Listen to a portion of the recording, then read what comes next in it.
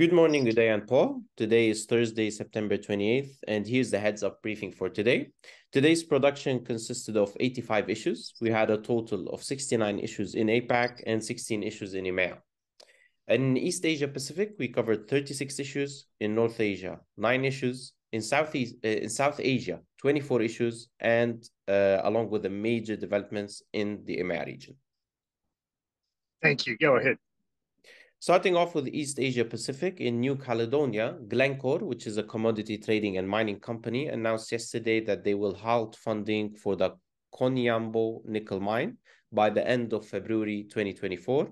Glencore added that the mine has incurred significant losses due to the current market conditions. Okay, thank you. In Indonesia, hundreds of activists conducted demonstrations outside the West Nusa Tenggara Provincial Government Building and the governor's office in Mataram yesterday. They are demanding that the provisional government take action to address various agrarian issues, particularly land conflicts. Over 100 police officers were deployed to maintain and monitor the situation. Okay, thanks.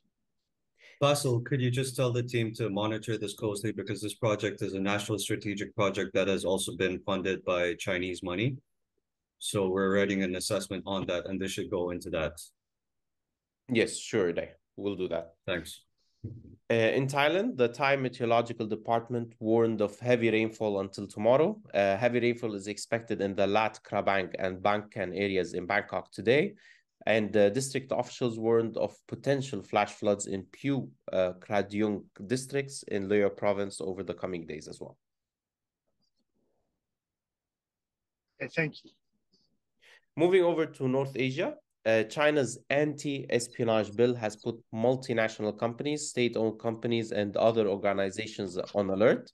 Since the release of the latest anti-espionage law, China's state-owned companies or those affiliated with the government have started distancing themselves from other multinational companies that offer legal, investment, and consultancy services. Thank you. Bassel, could you tell the team to look more into this and to prepare a briefing document for us so we can work on an assessment on this? Yes, sure, Uday. Thanks. Moving over to South Asia, in Pakistan, law enforcement agencies successfully thwarted a car bomb attack in Quetta, Balochistan yesterday. They discovered and seized an explosives-laden car parked near a police station in the eastern bypass area. Great. The insurgency in Balochistan is not letting up at this point, and with more groups joining the Tehreek-e-Taliban Pakistan, which is expanding into Balochistan, this is not good for the future security environment of the resource-rich province. Thanks. In India, tensions and insecurity are rising in the northeastern states of the country. Due to the growing concerns about the stability of the region, the central government extended the Armed Forces Special Powers Act to parts of Arunachal Pradesh and Nagaland for 6 months on September 26th. It also declared Manipur as a disturbed area under the same act yesterday.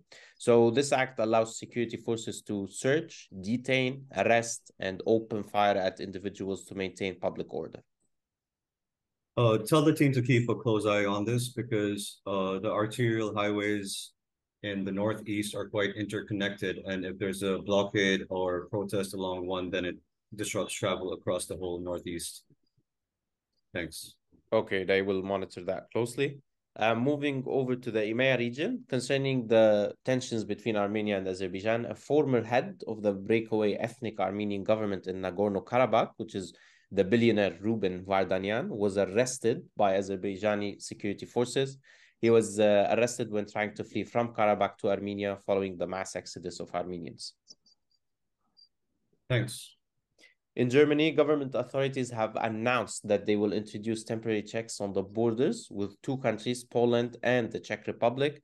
It's a bit to curb the entry of illegal migrants. Just see if this will result in any travel checkpoints or disruptions along the borders, and we'll have to inform clients accordingly. Yes, sure. I'll check that as well. In Italy, baggage handlers and public transport workers will go on a national strike for 24 hours starting tomorrow. Thanks. Concerning Russia and Ukraine, Foreign Ministry spokeswoman Maria Zakharova has accused the UK and the US of being involved in the attack on Russia's Black Sea Fleet headquarters in Sevastopol city on September 22nd. It's no surprise the UK and the West have been giving Ukraine intelligence on this, so I would believe the spokeswoman in this case. Finally, Yeah, so would I. I think we're heading down a path of going to, if we're not already there, it's looking very grim. The West, led ably by America, despite the name NATO and Europe, hell-bent on World War III. Obviously, we're writing a very detailed analysis on the reasons behind my comments there, and we'll conduct a formal briefing 7 to 10 days on this, and I think that's a must listen for clients. We'll distribute it, but also conduct it live online, I think, Uday. I think it's very, very important that companies start strategizing what if, because I think everyone's blindly optimistic and blindly trusting Western spokesmen and Western media. When we cut through the bias and the propaganda, I think they're listening to the wrong ledger if they're looking for truth, honesty, and to understand mapping out the future. Sorry to cut you off there, Bassel. No worries, Paul. No. Yeah, we'll prep on the briefing for that also, Paul, for the comments. Thanks. Go ahead, Bassel.